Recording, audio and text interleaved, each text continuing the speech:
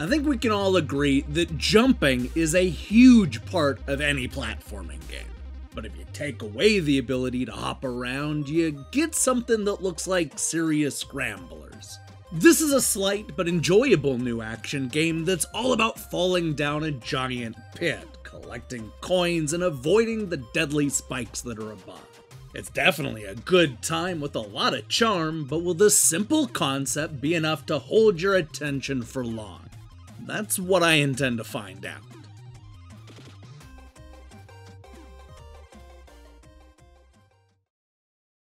With no story and very little setup, Serious Scramblers reminds me of one of those old school arcade games that's all about vying for a high score. You play a character that can't jump, so the goal of the game is to safely navigate your way down a giant pit while falling on platforms and bouncing off of cartoony enemies. You'll want to pick up those coins along the way, which you can use to unlock new characters with unique abilities. Like I said at the top, this is a simple concept. Serious Scramblers is one of those games you can play with only one hand, making it accessible to pretty much everybody. But don't confuse simplicity for a lack of challenge, because these randomly constructed stages are filled with tough obstacles to overcome. The platforms will often have enemies on them, or spikes that'll pop up if you wait around too long. There are also guns shooting at our heroes, and even bad guys that fly around. And if you aren't quick and don't walk off the platform in time, the row of spikes at the top of the pit will turn you into a special kind of Swiss cheese. What I like about Serious Scramblers is that each of the unlockable characters is a little different. They'll fall at different speeds and change the levels in a number of interesting ways. A great example of this is Mudako, who is able to literally stop time by standing still. This gives you a moment to figure out your next move, but the flip side is that your descent is actually faster than a lot of the other characters. A lot of the abilities come down to controlling the speed of the level and your fall, as well as being able to withstand enemy bullets and ground pound any bad guy that's in your way. These characters have pros and cons, and none of them break the challenge of the game. This is a tricky game to beat, no matter who you pick. The problem is that there just isn't enough content to truly take advantage of the large cast of characters. There are only 27 stages to beat in the campaign, followed by a straightforward endless mode that didn't hold my interest for very long.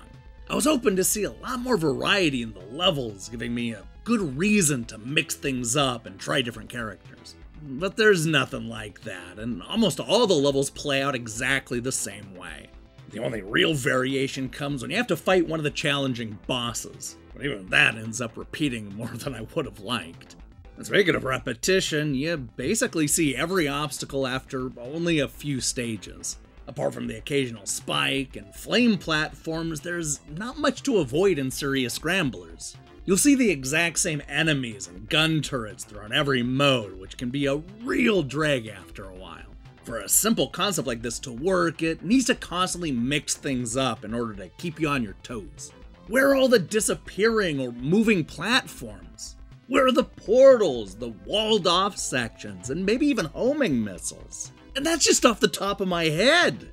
With so many different types of obstacles to incorporate, it's incredibly disappointing that only a few made the final cut.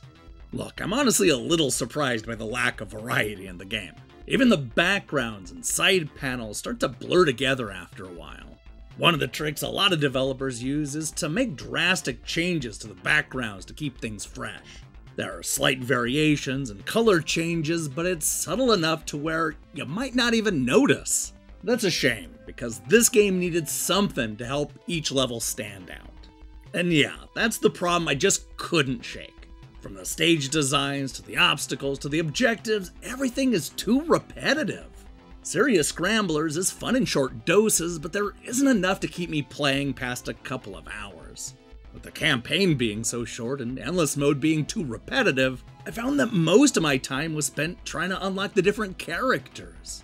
I don't know, maybe you'll find that more compelling than me, but there just isn't enough to this game to make me want to recommend it.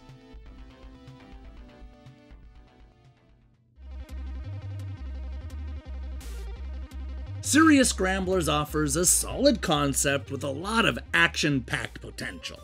Unfortunately, the developers didn't do enough to keep the simple premise engaging. You'll see the same platforms, the same obstacles, the same enemies, and the same background so many times that everything's gonna blur together after a while. I love the wide variety of unlockable characters, but they aren't given enough to do in this short campaign. After all the repetition, I'm seriously scrambling to find a deeper game.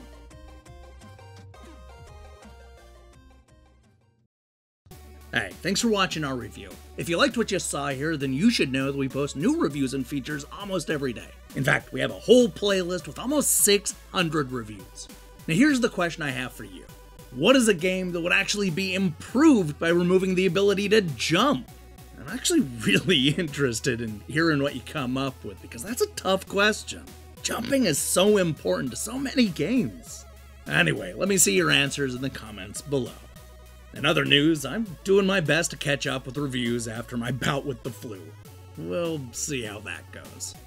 In the meantime, I strongly recommend you click that subscribe button and support what we're doing here. Until then,